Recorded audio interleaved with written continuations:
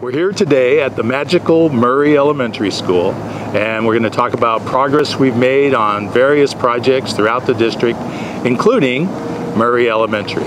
Here at Murray Elementary School, Phase 1 construction is underway, including 4 new kindergarten classrooms, which we're standing in front of the foundations for those right now, and 28 new elementary grade classrooms with associated paving, landscaping, parking lot expansion, and a new location for our EDCC with their own access. So we've made quite a bit of improvements. We're underway with a design process for Phase 2. Phase 2 is going to provide a temporary admin, a play field, and a demolition of an existing building and some other paving.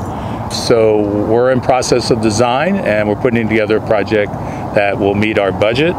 Hopefully we'll have something to bring to the board soon for approval.